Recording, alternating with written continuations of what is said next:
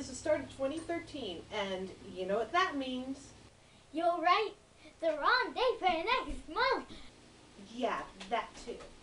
But I was thinking along the lines of New Year's resolutions. My resolution is to make myself proud.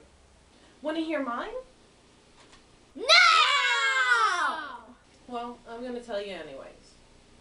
As an author, there's one thing you want to avoid, and that's cliches.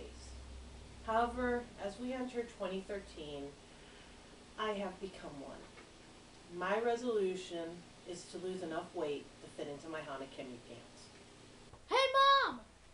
What? Hanakimi pants? Well, you know, Mama does love her manga. Hanakimi is the American title to the Japanese manga Hanazakari no Kimietachi e, For You in Full Blossom, by Nakajo Hisaya. Basic plot is girl cross-dresses as boy, enters all-boys school, romance and hilarity ensue. It has been adapted for television as live-action dramas in Taiwan, Korea, Japan.